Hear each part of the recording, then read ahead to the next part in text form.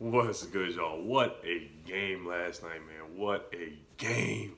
Daryl Morsell with ice in his veins. Ice in his veins, man.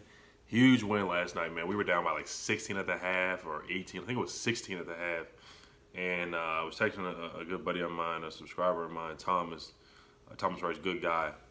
And he was like, man, I'm tired of this. You know, we keep losing to these bum teams and we're getting blown out and stuff like that. And I was like, yeah, you know, we're going to come back, you know, because we always do this. We did the same thing as Ohio State. We've done it many times before, just coming back. Illinois, we were down and came back. Indiana, down and came back.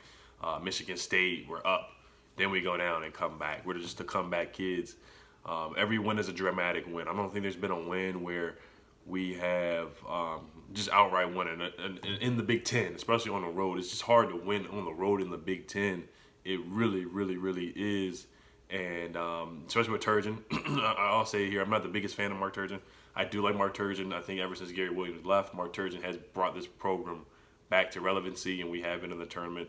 We were in the tournament last year, and then with Melo Trimble, we were perennially in the tournament. So with Ant Cowan now, we're back. Jalen Smith, Daryl Morsell, Aaron Wiggins is super, super talented. Eric Ayala, I love Eric Ayala, even though he's inconsistent. And what's his name?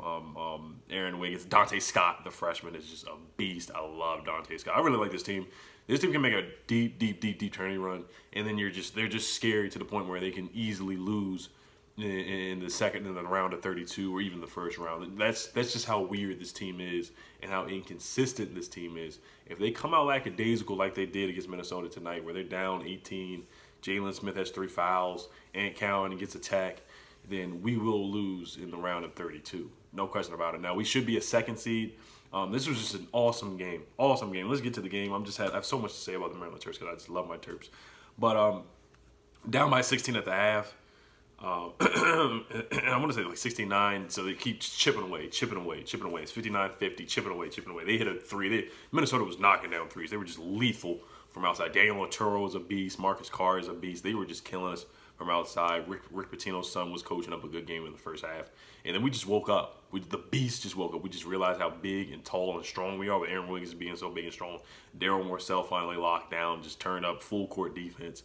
We locked them down. We started hitting some shots, started hitting some threes. Aaron Wiggins with 16 points off the bench. Jalen Smith went to work, was unstoppable, beast, cooking up Daniel Otero. Otero had 28 points as well. So it was just a crazy game. But 69-73, I remember I was like, oh man, this game is over because the ball went out on, I want to say it went on at Ant Cowan. They reviewed it. Then they said it, at first they said it didn't go off Ant Cowan. I think we were down by 4.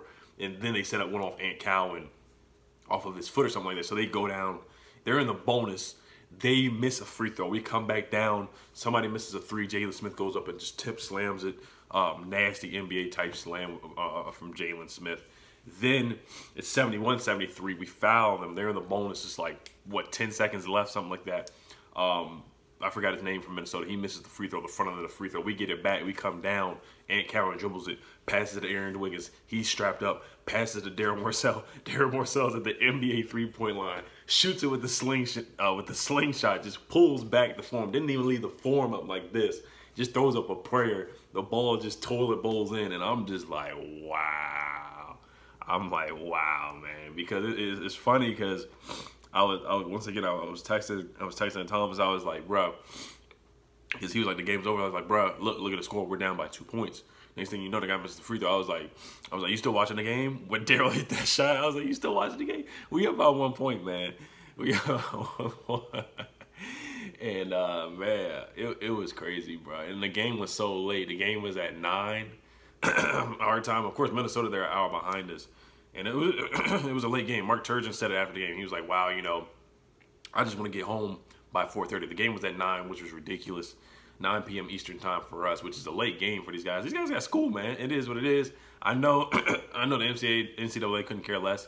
It's all about the money. It's all about the games. But, you know, you got to consider that. The game should have probably been at like 7 or something like that. It would have been at 6 Minnesota time, but it is what it is. You got to play the game. When you go to the NBA, you're playing games at 10:30. You're playing games at 9:30 at night, 11:30 at night. So not at 11:30, but 10:30 Eastern time, and then Western time, it's like 5:30. You play against the Lakers. The Wizards play against the Lakers.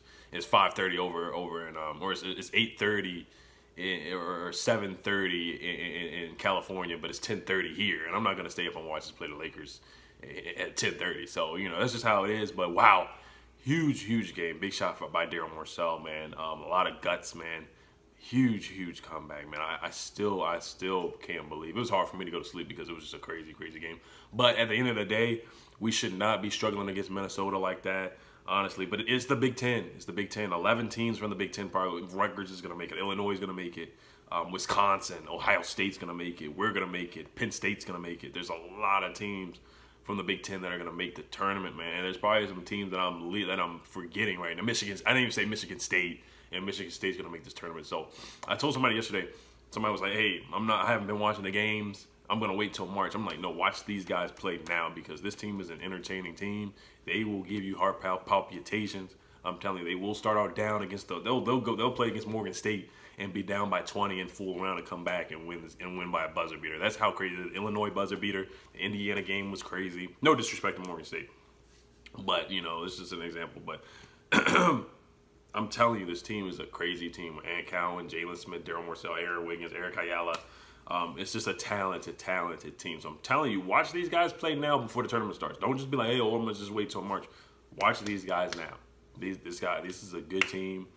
Only thing that's holding them back, I would say, is just the play calling. So crazy game. I'm still hyped up from last night. Wow, it was just a crazy. This is the not an ESPN Classic, but a Big Ten BTN Classic. So all right, y'all. Hail to them Terps. All right, y'all. Peace.